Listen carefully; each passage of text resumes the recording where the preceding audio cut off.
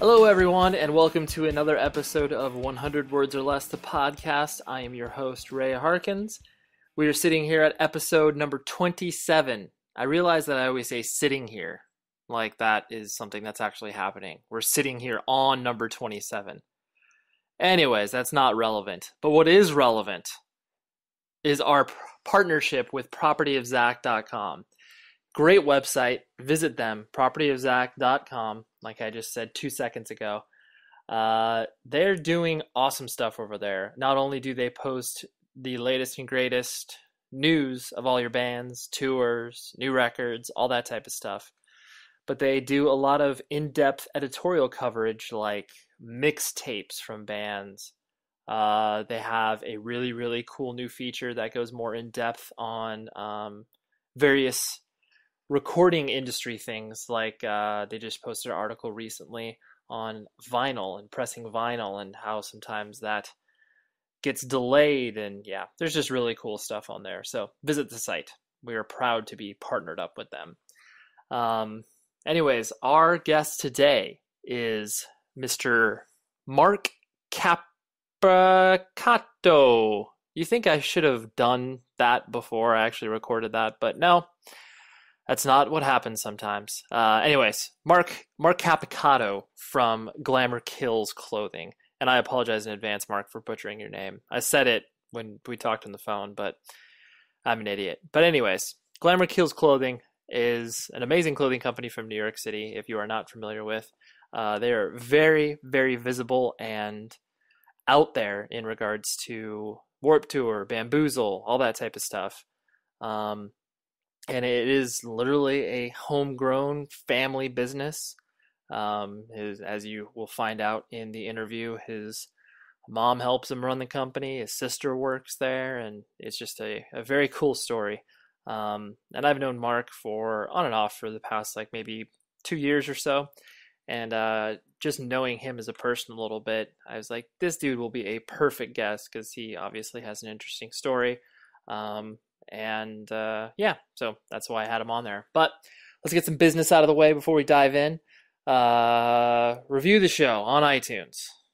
Go there, spend 2 minutes, type in a few thoughts about the show, what you think is cool, what you think sucks, whatever the case may be.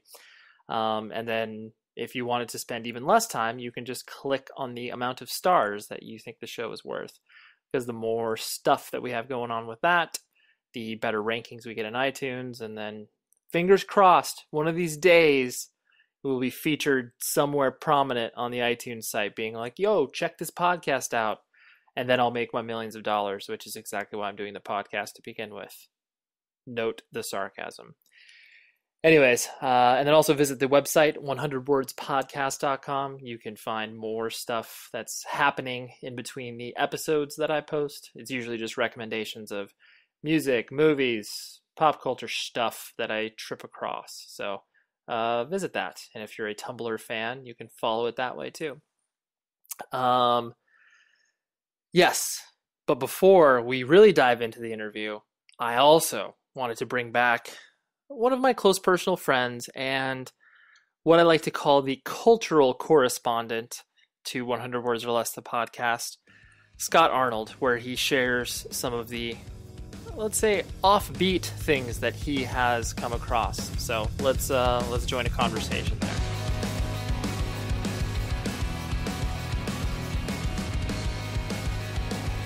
Broadcasting in from the Louvre in Paris. Our cultural correspondent, the man on the streets, man of the people, Scott Arnold. Good day. Yes. So what do you have for us? I'm excited. We haven't done this in a while. I have 3 things. My first thing is a TV show. Okay. And this show was filmed in 2008 to 2010. Okay. And it's called Departures. Okay. It was a Canadian show. And basically, these 2 guys that are just out of college decide they want to travel around the world and film it. So it has a real DIY feel, but the cameraman is really talented, so it looks beautiful. It looks like a National Geographic show. Oh, really? Yeah. But these 2 guys, their like demeanor's just totally casual, and they're just there to have fun. Like Sure. one guy's always drunk. Okay.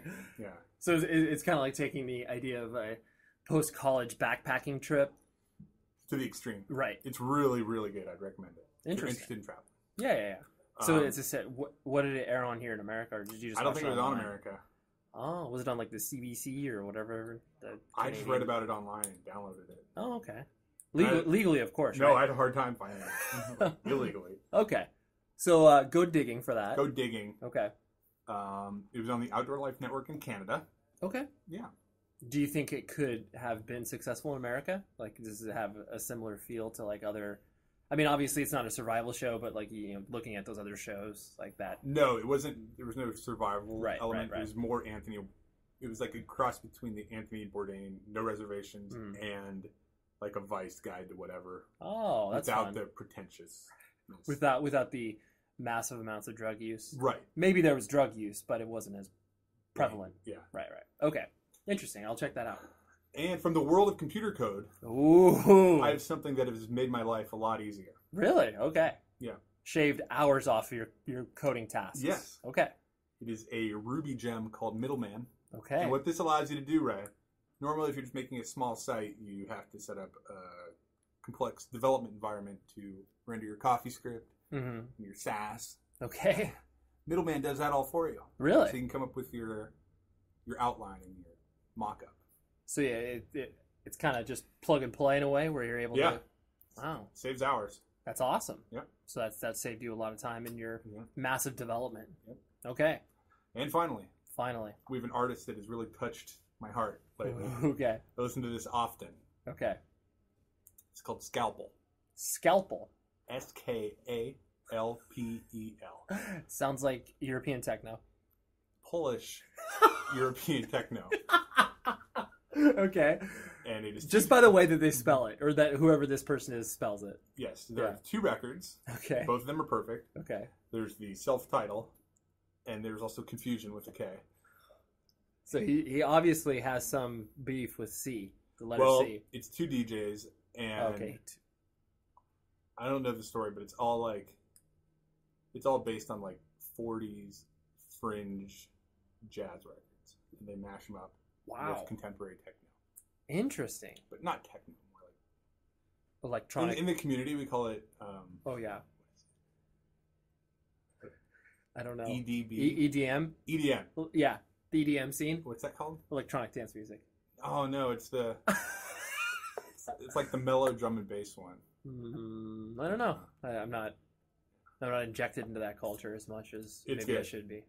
So is that what you put on as you're coding? Like your work? As I'm driving, as I'm thinking. Great work music. Mm-hmm. Okay. I also have another one. Oh, off the cuff. Hit us. There's a restaurant called the Gratitude Cafe. Cafe Gratitude. Cafe Gratitude. Yes. That opened where I live. It's fantastic. I had Cafe Gratitude for the first time before I saw Beach House the other week. Oh, really? And it was good. I mean, I have nut allergies, to macadamia nuts and more exotic nuts, so I have to be careful at sort of man nuts. Man nuts I'm completely fine with. But so a lot of those raw restaurants I have to watch out what I'm ordering because they just say the cheese and I'm like, what is it? What nut is this made out of? But I did enjoy it. I can't remember what I had, but it was really good. It's my favorite. Yeah. What's your go-to meal there? What have you had? Every time I've gone, I've had something different. It's all been great. And the one that's more in the Hollywood area, that's paparazzi is there 5 out of the 7 days of the week. Really? Because that's where everybody who's anybody within the entertainment industry, that's where they go. And so paparazzi, paparazzi hang out there. I mean, I know you're on the other side of Los Angeles. On the west side, right? You're on the fake. You're in fake hipper? Los Angeles. Yeah. You're a little more bougie, I think they call it. But anyway, the story behind the restaurant is you've been there, obviously. So each item is called I am great. Yeah. I'm learning. That whole thing is based off some self-help program. Mm-hmm. And this is all hearsay. Yeah. I don't know. This is all alleged. Topical research you've done online? Yes. Yes. Evidently, that organization, the owners of the restaurant are involved in that organization, and they pressure employees to do it. Oh, okay. So you're supposed to spend your paycheck at this place, and it's gotten the rap that it's run by a cult. Interesting. Do you know the actual name of that sort of self-help? No. Okay, yeah. That sounds I mean, it's kind of like that Loving Hut, like where, I don't know if you've ever been to a Loving Hut. It's a national chain. Like, you can find it anywhere. Like, there's one in Fountain Valley. There's a lot in Southern California. And it's just kind of, your typical sort of like vegan Asian food, like, mock chicken and beef and whatever. But they have and I'm, again, probably same level of knowledge that you have of Cafe Gratitude is what I have of just what I've seen in the restaurants. Mm-hmm. They have what's called Supreme Master Television. Mm-hmm. So it's like they have television broadcasting, 24/7 of this woman who is, it's not like, straight, just looking at the camera type of stuff, but it's like, you see her doing rallies and demonstrations or whatever, where she's got a lot of people listening to what she's saying. And basically she's just professing that the way that we as humans are treating the planet, like, it's going to be dead in 10 years. Like, there's a lot of this sort of doomsday-ish, but it's weird because it's presented in a very like, there's a lot of shots of, whatever, fluorescent pastel like colors and like, people are happy to be watching her. And then like a few shots later, it's like the world exploding. Like, you're just like, what the hell is this? And it's all in subtitles. So, but it's just, cultish is exactly the best way to describe it. So Supreme Master, that's suprememastertv.com, I think. I'll look it up. But I'll do some further research and get back to you next week. But yeah, I find it interesting that a lot of those sort of restaurants adopt a interesting culture. It's suprememastertv.com. Okay, yes. Constructive programming for a peaceful world. But yes, so that's not like, it's way more overt when you walk into these Loving Hut places. Like Cafe Gratitude, you can read about it on their menu. Yeah. But this is like, you walk in and you see televisions immediately. You're kind of like, what is that? Like, that's not Sports Center or whatever you're used to walking into a place. So. Whatever the government shoves down your throat to keep you quiet. Exactly. Keep you pacified. Right. Yeah. Well, thank you, Scott. Those are beautiful recommendations. You're welcome. I'm going to go see the Mona Lisa. Good. Well, enjoy the Louvre. Okay, thanks. There you have it. Now we're going to join the conversation that Mark and I had. We really got into a ton of stuff, and it was really interesting to hear the story of Glamour Kills from the first-hand perspective, and more importantly, kind of what keeps them going and keeps the desire to grow the business beyond just obviously financial gain. The most important part of this conversation to me was the fact that family was so important to him, and that he still, even though he made decisions that obviously might go against the grain in certain respects, that his family understood his passions and wanted him to pursue it. So here's our conversation, and hope you enjoy. Thanks.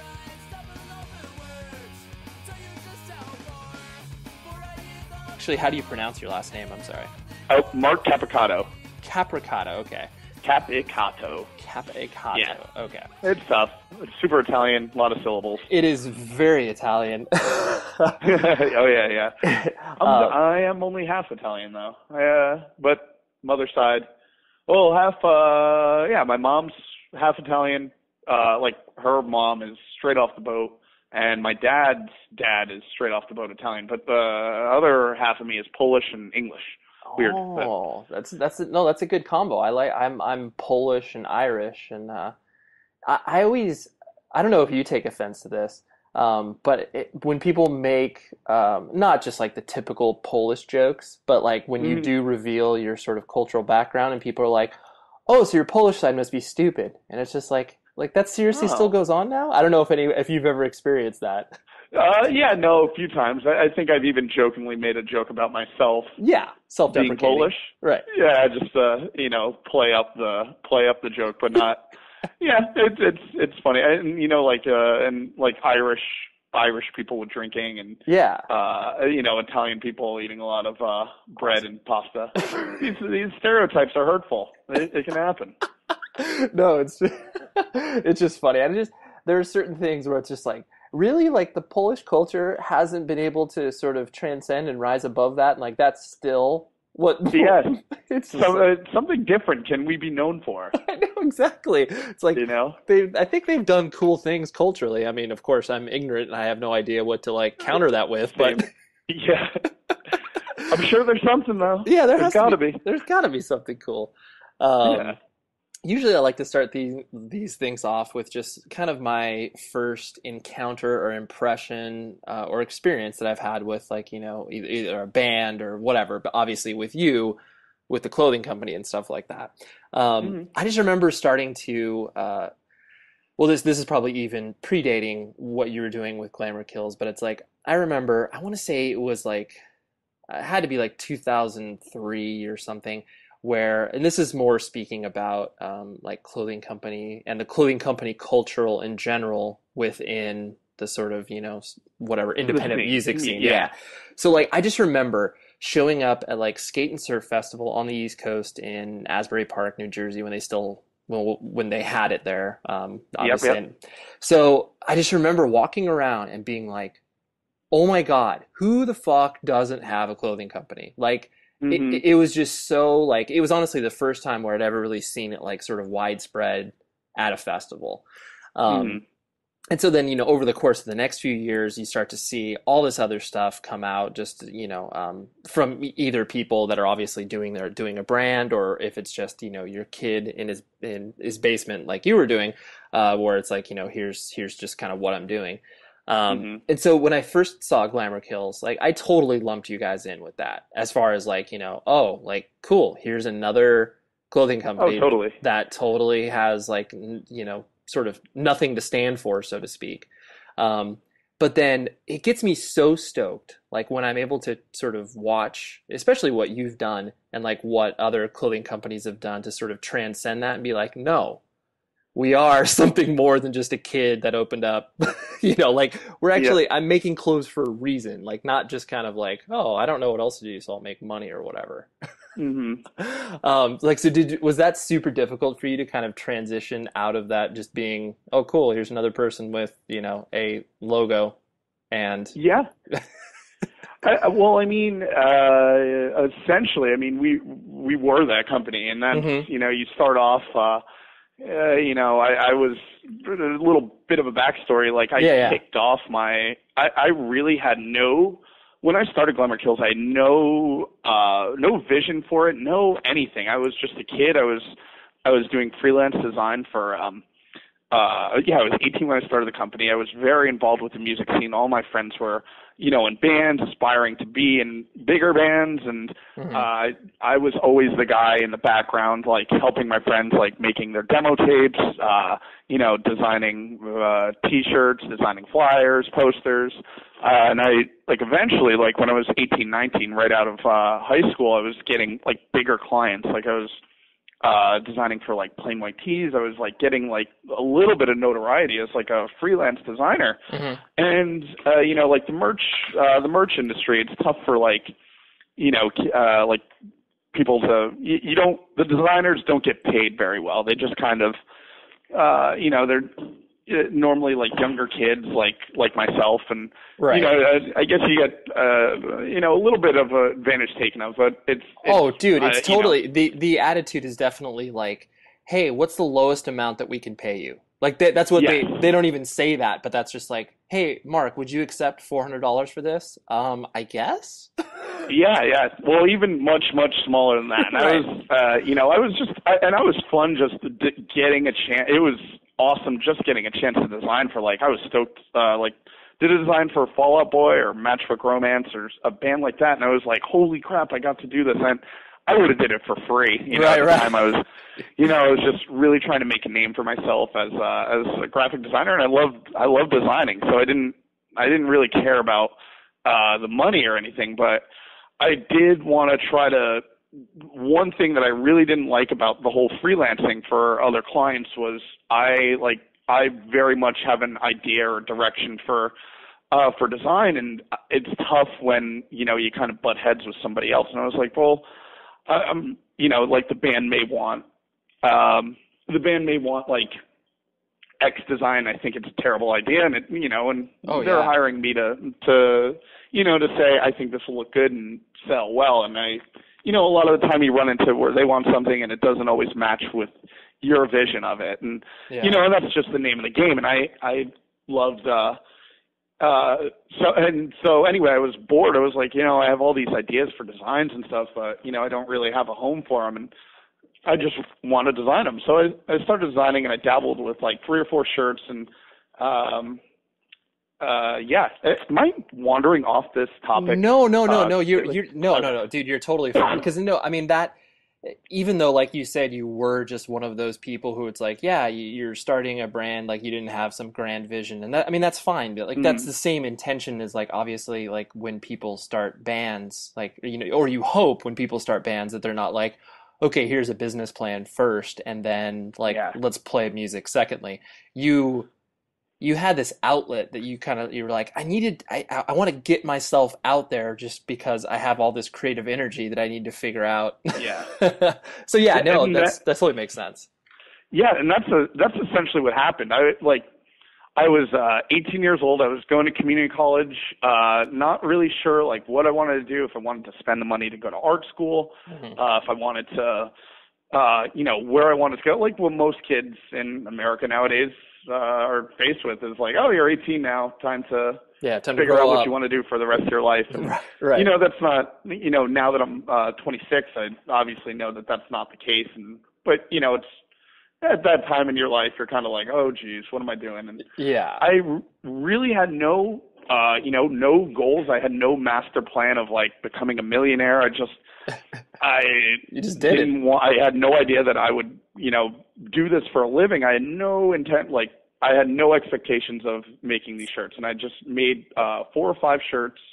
And it just so happened to be the year that Skate and Surf Fest became Bamboozle. Right. And I'd gone every year to Skate and Surf Fest as a kid, like very involved and loved doing it. I was like, I could show my brand here and like just sell stuff and see what happens. And from there, it just kind of took off. Like people, I don't know what drove people to want to pick up the brand, but I did fairly well and sold almost all the stock I had. And what little stuff I had, I came back. I was like, what am I going to do with this stuff now? I had no real plans. I was like, oh, well, maybe I'll make a web store. And I like knew a little bit of HTML, and I used like, at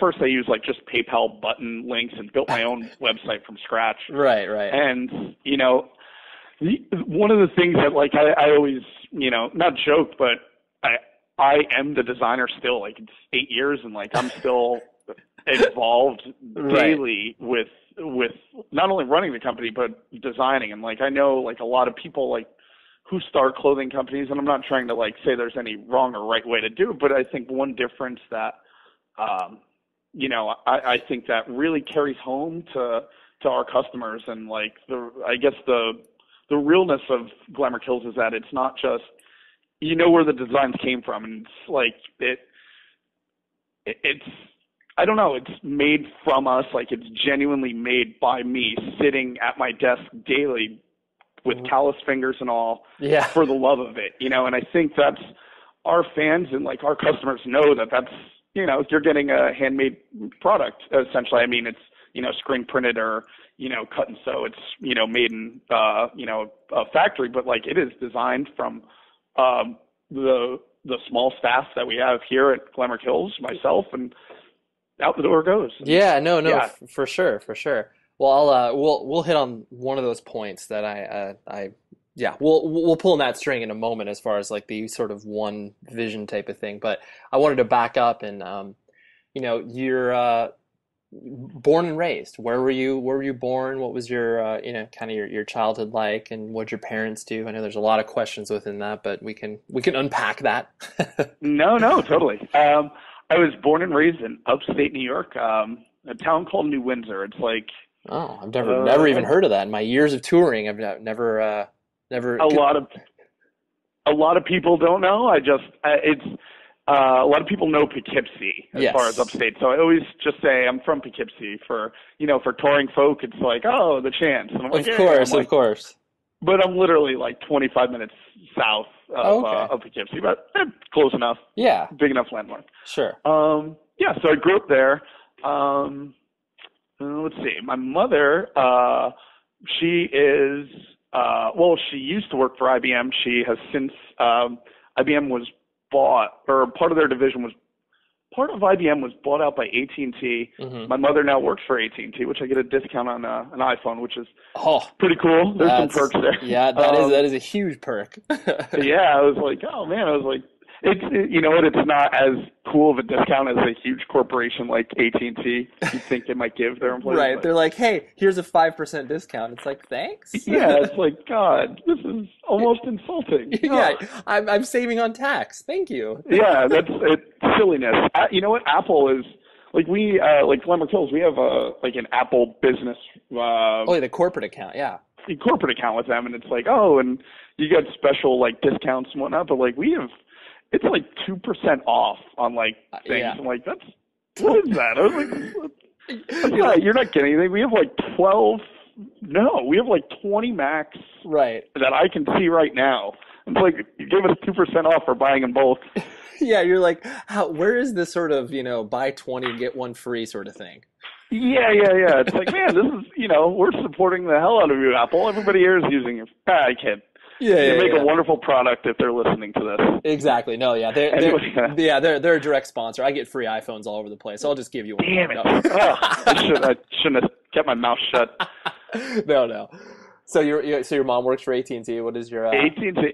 Yep. And my dad works for a I guess it's regional, like Northeast regional supermarket chain called ShopRite. And both my parents were very, very like business savvy people. Like they were, not like we come from a middle class family, and they were both very, very hardworking people. Like I still to this day, like I reference my parents. Like my mom takes care of everybody in our family. Like she's kind of like I guess the glue. Like from somebody now that I'm older and like looking in and like seeing how hard she works, like not only for like the company, for AT&T, but like for our extended family. And then like, she still like helps out my sister and I. My sister actually works, for the company too, but like she's like, how are you guys? Because we live, down in New York City, and, she's upstate, but she tries to chime in and, you guys go to the dentist? That's like amazing. Just, Mama hen. She like, oh yeah, she's very much that, and she's also she also keeps the books for Glamour Kills too. We have an accountant, we have or we have a CPA, and but for daily bookkeeping, my mom like she works for free for us. She just literally like loves being a part of this and like helping out. I'm like, Mom, I was like, we want to talk about, because she has her full-time job. Yeah.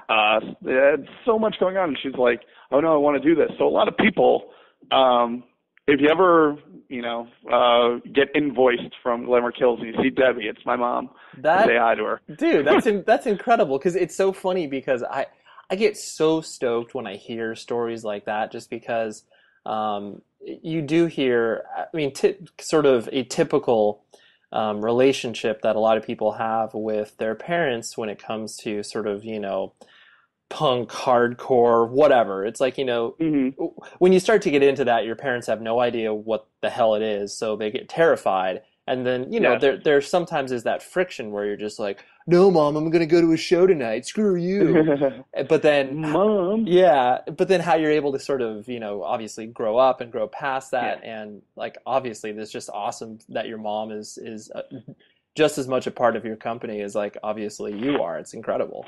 Yeah. Oh yeah. And like a funny story, like she wasn't always, she was always very supportive of like my sister and I, like following our dreams, and like, yeah, she's like, it doesn't matter. Like, it's okay to fail as long as you try, and like try your hardest, and like really instilled that, like, and like, I feel like in America, there's actually, I keep talking about this, but I don't want to get off on a political tangent, but I feel like a lot of kids nowadays are taught that failure is not an option, that, if you fail, it's a bad thing. And it's like, and it kind of stifles creativity, and it stifles people, to want to go and take a risk and start their own business, or start trying some free thinking or some creative thinking that I feel like it stifles a lot of people. And I was very lucky that my mom was very supportive, in, letting me and my sister know that, like, if you want to be a garbage man, there is no harm in that. There's no shame to,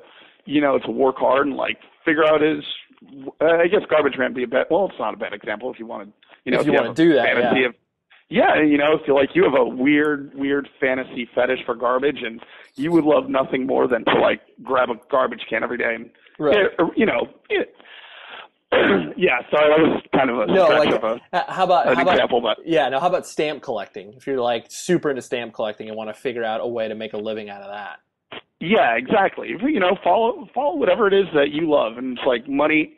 Money doesn't matter as long as you wake up every day and you're alive and happy and you love what you do. Then nothing else matters. Yeah, that's the truth. Like, totally. No, I think you totally just hit on an important point that I think, like you said, a lot of people don't realize that.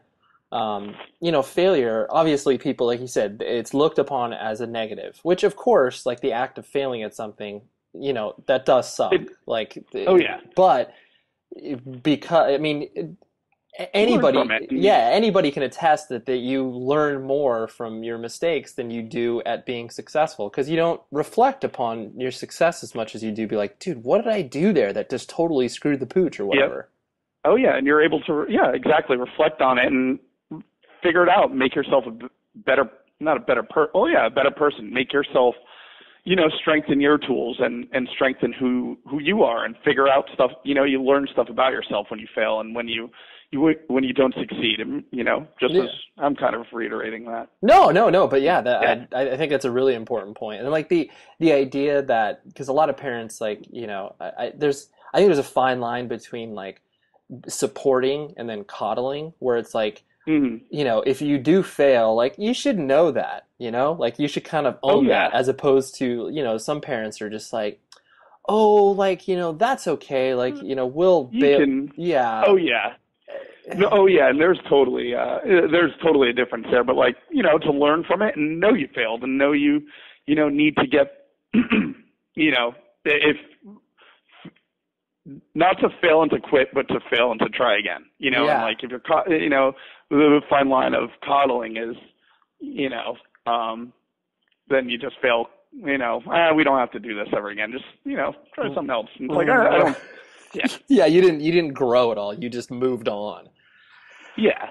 So there was a time when my mom was, I was working out of the basement late nights, and like, she was very supportive. She was like, is this really what you're doing? And I was like, yeah, I'm working on it. She's like, you're still working, because for the first 2 years, Glamour Kills was a company. While I was working on it, I was a pizza delivery boy still. And I guess that's my last known job before Glamour Kills. It's awesome. Right. And she was like, you think about going to school or anything like that? I was like, well, this is going to happen. I was like, I feel like it's taken off. It's going to work out. And, fast forward, I'd say the first 2 years, the first 2 years of the company I was in my mom's basement, 2.5 years. Mm-hmm. And it wasn't until the end where I was like taking like professional business meetings,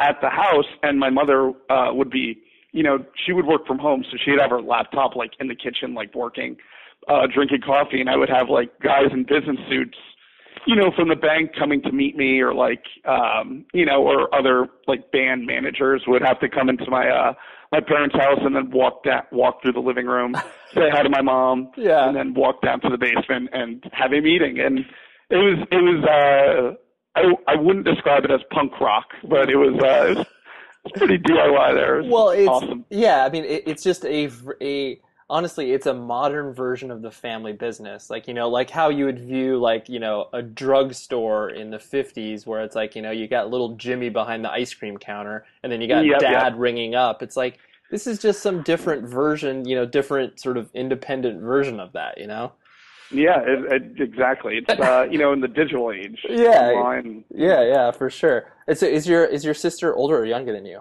Younger than me. Okay. And then you, it sounds like the way that you're obviously describing your family, you guys had a pretty sort of, idyllic, raising. Like, you guys generally got along, and things were pretty good as far as your family life was concerned. Oh yeah, for sure. And like it really comes down to like, I guess you trust nobody like you trust your family. And like my sister, you know, like I try to keep my end of the business more so on the creative end. Like I'm involved daily with the full business, but like marketing and art is pretty much my focus. And Michelle is the GM at the company, so she makes sure this whole shebang runs. And you know, I realistically, like when I was looking to hire somebody, it was a no-brainer that, you know, she was coming out and needed a job, and I was like, oh, okay, well, here's this. She started helping out since day one, but her job, as like we grew, like positions morphed, and I'm pretty sure like she's done every single job that is a position here at Glamour Kills before anybody else did it. But it's good because she knows how to. She has her finger on the pulse of everything, so it's right. She paved the way. Well, that's that's cool. Wow, you really do run a family operation here. That's awesome. I had an inkling that your mom. I knew your mom still had something to do with it, but I had no idea that your sister was obviously there with you as well. Yep, both of them are in there. Is it tough like during holidays when you guys all get together to like not talk about Glamour Kills? Or are you guys able to like really put that aside? Yeah, no, I think we do a good job of balancing it for like family functions, but then you also have, because other family members know that all three of us are involved daily, so then when they have all three of us there, it's generally a topic of conversation. Sure. So it just happens. Right. But, we try to keep it, just family talk. Surface but level, it's hard to separate that when it is the family. That's true. Yeah. Yeah. Hey, Mark, how's that flying pig company you're doing? Oh yeah. It's pretty funny. Yeah. That's awesome. Some things that get said.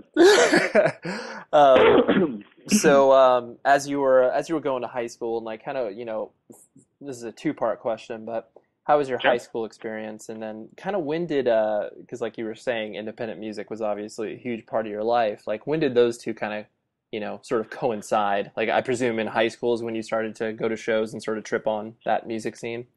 Yeah, definitely in high school was when the two kind of melded together. I remember, let me think how I can structure this answer. Okay, because I was like, I got 2 points to make, like two stories I want to somehow intertwine, but.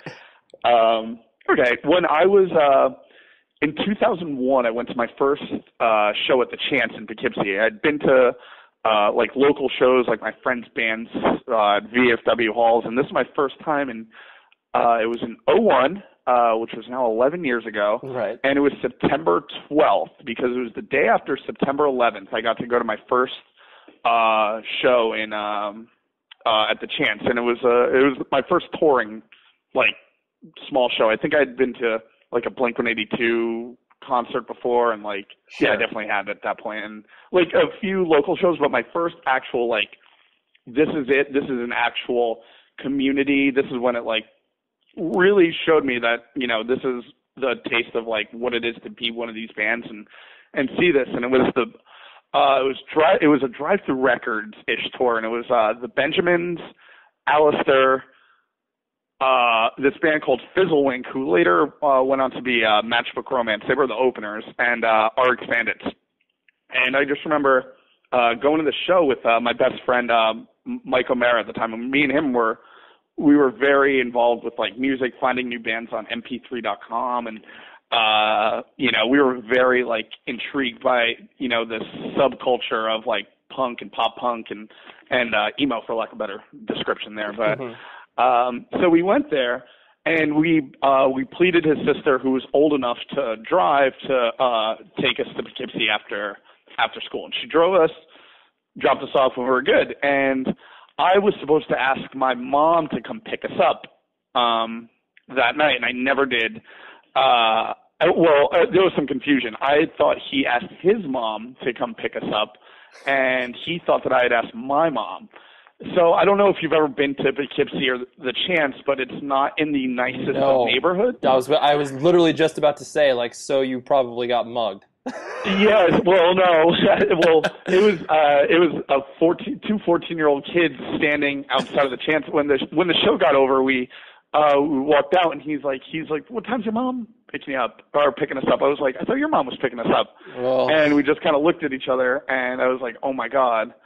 All right. So so at this point, it's like 12:30 on a weeknight. And we're like debating who's going to wake up whose parents to come pick us up because both parents think that we're home. So yeah, or think that the other one's picking us up. So we're sitting there, and now it's the only people there are the bands, like where all the vans are parked, and me and Mike just hanging out. And a few of the dudes in RX Bandits noticed that there were like two kids just hanging out there. Right. And they came over and just started hanging. They asked like what was happening, and we explained the situation. I ended up winning the argument, by the way. And his mom was coming to pick us up, but we had to wait like an hour because she had to get dressed and like get out of bed and like begin the process to pick us up. So the dudes in our expanded hall sat with us, and I think a couple of guys from the Benjamins and Alistair too and Fizzlewink like all started hanging out with us, and like. You know, they signed our tickets for us. Like they grabbed like free merch out of the thing and like, you know, hooked us up, and they were like just goofing around, like joking with us and having a good time. And it was like at that moment, I was like, man, this is pretty cool. Like this camaraderie, this scene, like what, you know, these guys are just doing this because they love it, and like they're having the time of their lives and great people. And it was just, I guess my earliest intro to this scene and what it is, and I guess laid the foundation of like my passion for it, and I don't know, and wanting to be a part of it in some facet. Right. So that you had that direct interaction where it immediately broke any barriers, because you know, I mean, obviously, why we're attracted to independent music is that you realize that like, hey, the dudes that get up there on stage are pretty much exactly like me, and so then when you break that barrier immediately, you're just like, oh, thanks for hanging out with me. Like that's awesome. Yeah. It's cool because you hold them on a pedestal, you know, watching them on a stage, and you're like, oh man, it's like these guys must be rock stars. Yeah. And, you know, you can't even talk to them. And then when you see that they're normal people and they have like the same, you know, same musical taste, same values, same, you know, like they dress like you, they talk like you, and it's like, whoa, these guys are pretty awesome. They're just dudes just like me. Yeah, normal folks. That's awesome. But yeah, that's one story that I could say like got me in. I think I was a sophomore when I first took. My high school worked where it was only 3 years of high school. Freshman year you take in junior high school, and so I was that's weird. Wait, is it sophomore or freshman first? It's been a while. Oh, it's okay. It goes freshman year, sophomore, junior, and then senior. Okay, so sophomore then freshman. Freshman, then sophomore. That's okay. So my sophomore year, my first year of high school, I signed up for graphic design courses because I was the summer before high school. I had started dabbling. I illegally downloaded Photoshop from my friend,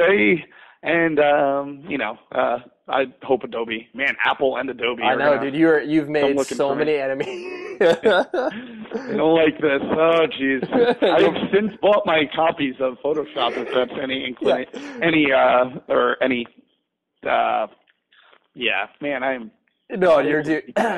You're fine. We can put this all on me. I was the one that I think this was entrapment. I think they call it. So yeah, entrapment. Yes. They can come at me. So yeah, you like you said, you've since you've paid your retribution. That's maybe. Yeah. Good. We're good. Yes, good. Adobe. I'm glad. The license numbers, everything, receipts saved somewhere. Perfect. I can prove it all. Yeah. Okay, where was I? Sophomore year, I decided to take a graphic design course. We had this guy also come into our junior high, like pitching like the different, what do you call that? Like departments, I guess.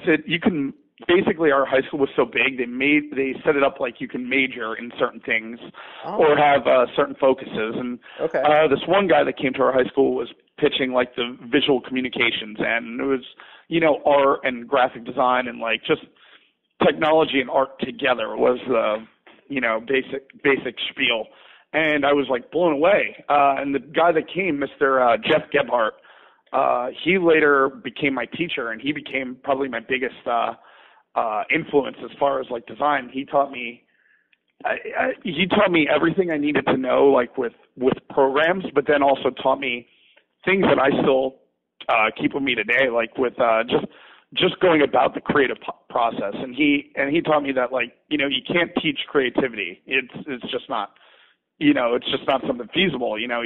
I can show you everything. I can show you how to, techniques for drawing. I can show you how to use Photoshop. I can show you everything. He's like, but if you, unless you, truly, want to do this and want to be, and have that creative knack, mm-hmm. He's like, it all depends on you and, what you want to do with it. And he later, he would hook me up with like freelance jobs outside of high school, and like me and him actually became pretty good friends. And I owe a lot to that guy. Actually, he's just probably my biggest. I'd say my biggest influence as far as like getting me into what I do now. And that's that. So I find it interesting that you only had 3 years of high school, and like you said, it was a pretty big high school. So did you using sort of stereotypes from a high school level, like, were you kind of the indoor art kid, or like what sort of stereotype did you find yourself fitting in? Well, school. Well, school. I never went to college, and school was very like as my schooling progressed, I think my grades got lower and lower and lower and lower, and I was like. Not that I was dumb, and I don't want to. I'm not making excuses for myself. I think I'm a pretty smart guy. Right. Actually, I know I am. Yes. I will be confident here. I'm going to say that. I know I'm a smart dude, but I hated school. Like just the process of actually sitting in something where it just did not get me, or I did not. You didn't see get the it. point. Like, yeah, the only classes I went to were like my art classes. And I skipped a lot of class. Sure. I'd say a popular kid. I was friends with everybody. I was nominated class clown. Oh, I see. Good I'm a jokester. I'm a little bit of a funny guy. But sure. I wouldn't say I wasn't like a jock or I don't know. I was like that kid that was friends with everybody. Okay. I didn't start any problems. I made everybody laugh, and right. I guess if you could call high school like a game, I went through it well. I passed the social game, I guess, and that's good. Yeah. So I definitely think class clowns have the ability to kind of intersperse themselves in many different situations and be like, everybody thinks that they're cool. Like, you may not have these like, deep core intimate relationships with every single sect of people, but they'll all be like, oh no, like Mark, he's a cool dude. Yeah. That's essentially, and I had like my close core friends that like we would go to shows together, like that. Right. Like our group of tight knit friends, and I guess we're all pretty cool guys. Yeah. Well, we're all kind of badasses. Yeah, just trying to think. I would. I was trying to think of something embarrassing that would make us sound like not badasses. Probably a million things. Well, maybe this next question will elicit something with it. Well, how come? Because obviously, like, I feel like most people in high school, once they start to like go to shows and start to get exposed to that world, that that they want to play in a band. Like they see that, and like, was that ever something that sort of interested you? No, I mean, I always, my mom's going to be, oh, you did play instruments. In my elementary school, they had a music class, and you could stay after school and like stay with the teacher and like learn certain instruments. And all my friends like signed up to play drums, and the drum teacher in our elementary school was going to show them. And I pleaded, I was like, oh, I want to play drums. And my mom was like, no, the drums, what are you going to do with that? And I was like, oh, okay. So I ended up learning a little bit of piano and a very little bit of saxophone. And by a little bit of saxophone, I mean I went to like 3 or 4 classes. And actually, funny story, because in my elementary school, they would give you the instrument to go home with. And at a very early age, oh man, this kind of has a business savvy backstory, but I'll get to that. My sister and I would come home from school, and you were supposed to practice for X amount. And my mom and dad both worked, so we stayed with my sister and I after school would stay with my grandmother and grandfather for like 3 hours until they got home from work. And she would tell my grandmother to make sure that I practiced my saxophone. And my grandmother would listen to hear if I was practicing, and if I wasn't, she would tell me to. So I would bribe my sister with I would save like bags of potato chips, or like on my walk home from school, I'd stop at the deli and like get a candy bar. Right. And I would like bribe her with, or like give her my $1 from lunch money and just have her sit in the room and blow into the saxophone while I read comics or did something else. It was That's kind of my, so I would basically pay her off to sit there and fake play my saxophone, because my grandmother was very hard of hearing too, and like she didn't. And this is my grandmother off the boat from Italy, so sure. I definitely got one over on her with that. So my sister was just making noise with the saxophone, and that was acceptable to her. Oh, and she thought it was me playing. Dude, yeah, I could just envision that. Like, I could see you just totally hanging out, and your sister just like making all the most awful squeaks and squeals. Yeah. That's incredible. And just because you would pay her off. Yeah. And so I never got to play drums, and you can ask anybody in the office or any of my friends. I literally, I don't get to drive much anymore living in New York. But when I used to own a car, I would every chance I had, I'd be air drumming in a safe manner. But right. I'm a notorious air drummer, but never learned. I'd say I'm a very good air drummer, but not real drums. Right. Maybe keep a little beat, but I never had the drive to actually want to be in a band. I wanted to be the guy that helped the band, I guess I've never been a manager of a band or any, I never formally did anything like that, but I've always helped, I always just wanted to help my friends. I would always be the guy at the shows taking photos. I'm selling merch. I design the merch. Got it. I just got really into being the guy that, I built all my friends' bands' websites. One time, I think when I was like 13 or 14, it was right when Blink 182 had just broke. They Dude Ranch. It was in between Dude Ranch and Enema, and they just released What's My Age Again, and that was such a big thing to so many people, and they were naked in the video. Mm-hmm. So my friends who were basically like in a Blink 182, Pennywise, Green Day cover band, they wanted to do promo photos, and they were like, how funny would it be if we were naked with our instruments in front of our private parts? Right. And I was like, okay, yeah, that'd be really funny. I was like, let's do this, and we'll take some photos. So I was obviously the guy to take the photos here. Now, before we did this, it was like, well, there was a debate whether should they wear tighty whities or scrunch up their underwear and then take the, not actually be naked and take the photo where it just looks like it. And one of them decided, no, I was like, I'm gonna do it naked, and I'm gonna have, my bass guitar right in front of me. So he was the last one that we shot. We shot everybody separate and in front of their instruments. And we're doing it at my house, taking these photos, and my mom walks in while I'm taking a photo of one of my friends naked with a bass guitar in front of his genitalia. I'm like, oh my God. Yeah, she was, my mom is super open to, whatever. She's like, Mark, if you are gay, and, a lot of people think I'm gay. I'm not gay, and there's nothing wrong with that.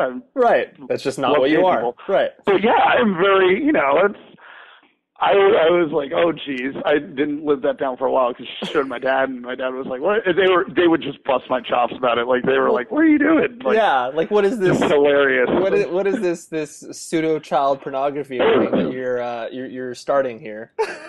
Yeah, and I'm a very femmy dude, so I was like, well, that opened up a whole can of worms. I was like, oh, whatever. Oh, that's with incredible. My parents, yeah, that act in and of itself, like taking joke photos of your friend, put your sexuality in question / joking about it for the next few years. Oh yeah, so it's like my parents still bring it up sometimes, and I like. We have like I'm like I was saying, I'm a class clown, so like my mom like is very open to like I've said some things that are like not like malicious, like necessarily like using bad words, but like I say like very off the wall, like inappropriate things. Like people look there like, you just said that to your mom, and your mom's laughing hysterically. I'm like, that's what we do. Right, that's kind of how things roll in our house. Yeah, she's gotten used to my sense of humor. That's a little quirky. That's funny. And so when, I mean, kind of, tracing back to what you were saying in regards to obviously, just operating out of your parents' basement and, you just delivering pizzas and stuff like that. Do you feel like that moment where you were talking about where you sold at Bamboozle, was that kind of like the moment where it felt the most real to you? Or when is it like when you took it out of your parents' basement? Or I don't know if you have that sort of, it can be something as big as like an actual move, or it can be as small as something like, oh my gosh, like I sold $1,000 worth of merch today online, or whatever the case may be. Like, that sort of definitive moment where it was like, oh man, I guess I have to take this more seriously than I thought I was going to have to. Yeah.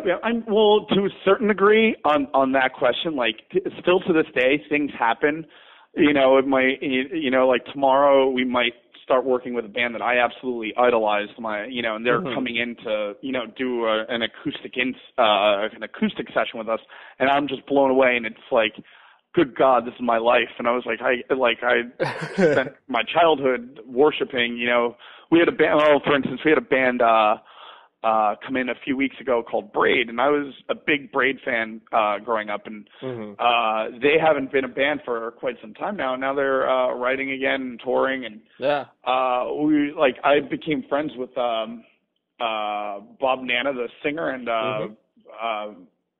a couple of the other guys, and earlier on when they were doing different projects and like starting different jobs, and one of the guys, Chris Broach, was in a band called the Firebird Band when I started Glamour Kills, and I was like, oh man, I was like, Chris, you're Chris from Braid. I was like, oh, and we ended up like talking a bunch and hooking them up with a lot of Glamour Kills, and like just kind of sponsoring them, for lack of better words. But it wasn't until like 5 years later, because it was like a local thing he was doing, and since disbanded quickly after that, and like 5 years later, a couple of weeks, I see Chris again. I'm like, oh man, I was like, this is crazy. And it was just one of those moments where they were performing in here, and I was like, good God, I was like, this is it. So like, come true, but so like full circle, like, wow, this is weird.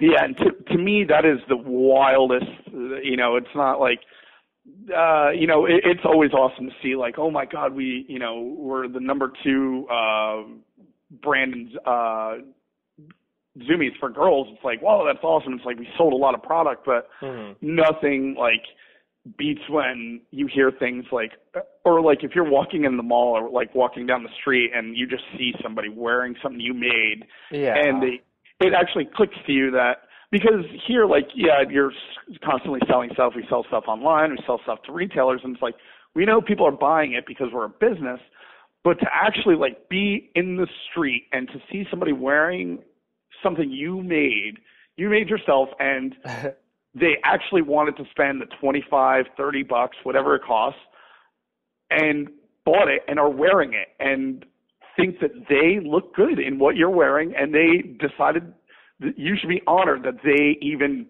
wore that out of the house today. And that is like the most flattering thing. Like I can't even, like, I get nervous around people. Like, I've, like, literally stood next to somebody on the subway wearing a Glamour Kill shirt, like, shoulder to shoulder with them, and I couldn't even say anything. I was like, man, that's amazing. I was intimidated by it. I was like, it's just so, it's so humbling. It's so, like, just it's the best feeling in the world, and like I'm almost like I'm geeking out over this person, like staring, like holy shit, this is so cool. Yeah. But well, dude, I think. But yeah, they probably just think I'm a creep staring. And, yeah. Like, why is that guy really looking at my shirt that much? Like, you could buy that somewhere. You know, I get in trouble. Like, well, I don't actually get in trouble, but like, because I design primarily this is kind of off topic, but I design primarily graphic tees. So when people are wearing graphic tees, I'm always looking at shirts. Like, I'm always curious to see the print, you know, see the design, whether it's ours or not. And like, if a girl's wearing a shirt, it's like generally on their chest, and I'm like, man, I hope they don't think I'm just staring at their chest. Dude, that's so good. I never thought. And then I'm like, yeah, you're like, I just been staring at your boobs for like 10 minutes, and I apologize. Yeah, and literally, I'm not looking at their boobs. I'm trying to see if like the registration's in order and what color pink they used for the, for the lettering. I'm nerding out in my own world, and I just dude, I totally thought of a completely. I never even thought about that as like a version of a pickup line to be like, do you know where they got that shirt printed? Or like, just the girl is just like, what are you talking? Like, what? Stop looking at my shirt. Yeah. I'd either get slapped or slapped. Yeah, I think that it would probably only end badly on both cases. That's incredible. Oh man. But I'd say, but to your original question, the moment I thought that Glamour Kills would actually, the moment I was like, oh my God, this is going to be my job, like this can be a living, was the second year we did Bamboozle. It was the first year that I was at the Meadowlands, and we brought, I asked my sister or a few of my friends to come help me this year, and it was like 6 of us, and we're sitting there, and they opened doors, and I just remember watching a flood of people. Like, we were on the back wall of the complex, and I just remember a boatload of people not even rushing towards the stage. Like, I don't know if you're like at Warped Tour or like Bamboozle early, and like you just see like the kids that get there early to get to the front of the stage. Yeah. People were coming to our booth, like power walking to us, and it was like a herd of people, and I was like, oh my God. Yeah. And we had brought, I had made a lot of stuff that year, because I was like, it's going to be at the Meadowlands, it's supposed to be bigger. I don't know what to expect, but I know whatever I don't sell is like, I have the web store now, I can put it up. Right. We ended up selling out of everything, and I was like, this is wild. And we came back with nothing, and I was like, we had maybe like double extra large and like a random hoodie, and that was that. And I was like, this is crazy. And like, just like literally walking all around Bamboozle and like seeing people put on your stuff and like carrying around your bag, and I was like, good God, I was like, so overwhelming, I'm sure.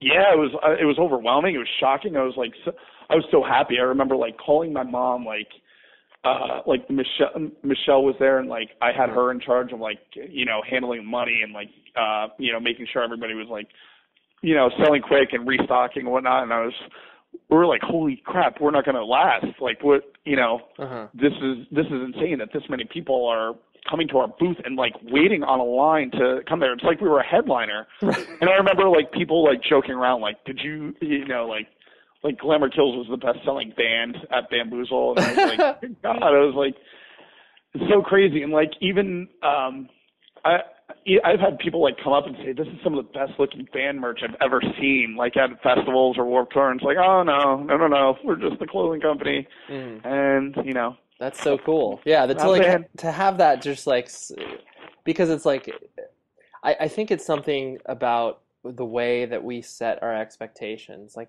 I think if we, like in whatever that you do with your life, where it's like, if you are constantly, you're prepared, but you're not expecting the best, you're not like, okay, dude, I'm going to sell out of every single piece of merch that we bring. But if you're like, okay, I'm prepared. I think that we'll do well based on, what we did last year. And like you said, all these other things that, these factors, but then to be able to like, temper those expectations with, the reality that of you being a humble person that, I think those are all things that have to be kept in mind. And like, when you're sitting there being like, oh dude, I'm going to kill it. I'm totally going to kill it this weekend. And then it's then you just fail. And like, then you're like, you know, that you're twice as crushed because it's like you had all these things in your head. Like I always remember because it's like, you know, I played in bands for, you know, from like 97 till about 2005. And I always had that mentality approaching every single show that we played,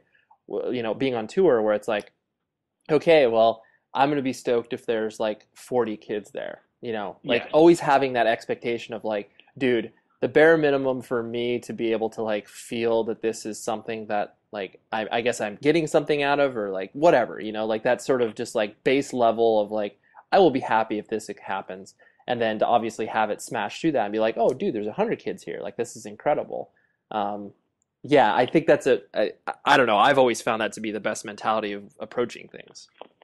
Yeah, no, it totally is. Like, you exactly. You want to be prepared, and like if, you know, X more, you hit the nail on the head. Like if X amount of, you know, people show up to your show and you were expecting, you know, like, oh, we're going to sell this place out, 1,000 cap room, you know, and it's like, you can't think that way.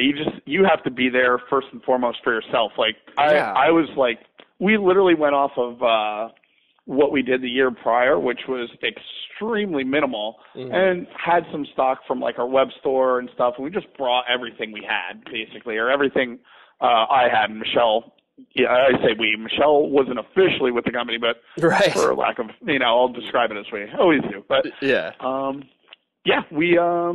That's awesome to have that. Just to have that. To have that moment of where you were just like, yeah, no, this feels as real as it possibly can be. Yeah, it was incredible. It was one of the best feelings I've ever had. Like to just sit there and you know, not.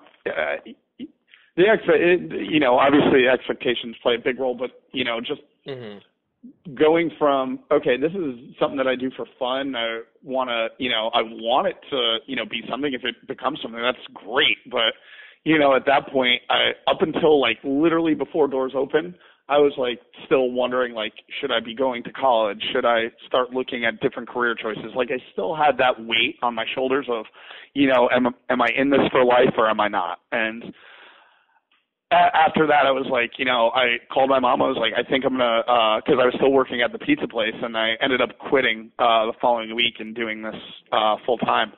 And, you know, I always like pay homage to Bamboozle, because without Bamboozle, like, I don't think I would have gotten, you know, the initial, like, I wouldn't have had a platform for me to get my name out there and to get the brand name out there like I did otherwise. Like, it was such a concentrated area of like-minded people, you know, of people that would receive Glamour Kills very well, and like, you know, potential customers and fans, like, all in one spot. And I feel like if Bamboozle wasn't there, I would have never gotten to, you know, spread the word and like have people find out about the brand. You know, and that also comes back to what I was saying before about like this scene, for lack of better words, like being a community and being a, you know, like a lot of people like helping one another out. Like, I'm sure you were in a band, you know, like, you know, I could cite like Drive Thru Records again, like, when, you know, Midtown got signed, they went ahead and helped out Armor for Sleep, and then they went out and helped out their other Hidden in Plainview got signed. Like, all these other bands like stemmed, you know, from other bands, and you help your friends and you build this strong, tight-knit community that everybody's a part of, whether you're a kid going to the shows or a customer buying Glamour Kills, or, you know, me making the shirts. Like, I think like everybody, like, I relate to those kids that stand out in line to watch, you know, people who buy our stuff like that wait in line in the rain for 4 hours to see their favorite band. I was that kid. I still am that dude, actually. Let me rephrase that one. Let's rephrase that. You know, and, you know, I directly, like, I get excited because I'm like, man, I was like, I remember what, you know, especially, like, being younger, what it was to wait and, like, get to go to these shows and being that stoked to see your band and, you know, who speaks to you, who represents you. And that's, you know, that's still a feeling. Like, we try to, like, do all sorts of, like, free, I think last year we did a pop-up shop where we had a bunch of private acoustic sessions where we, like, let an RSVP open for X amount of time. And if people got in, they got to see, you know, like, their favorite, like, All Time Low or Chiodos or whoever, right, play, acoustic in front of like 40 people. And it's like that, All Time Low's playing, 4,000 cap rooms now, and that's pretty impossible to, ever get the chance to see All Time Low at a small, a small intimate setting. And like, I remember those were some of my favorite things when I was a kid. It's very cool. I think this is a perfect point to kind of end things on, where essentially, all the stuff that you do obviously could be it could be looked at from a shallow perspective of like, oh, these are cool marketing things for Glamour Kills to do. But on the flip side, that you can't argue that, and that is true. Those are all good looks. Yeah. But on the flip side, all you're trying to do is create an experience that you obviously had, in growing up within the scene. And it's like, that's all you want to do, is just be like, hey, connect kids on a real level. That's all based around this clothing company that has obviously tried to encapsulate community as well. You hit the nail exactly on the head. That's, and it is marketing, that's why we're a brand, nobody, to be honest, like, nobody needs to buy my clothes. Do you need Glamour Kills to live? Yeah. No. Does it put a roof over your head? No. Does it feed you? No.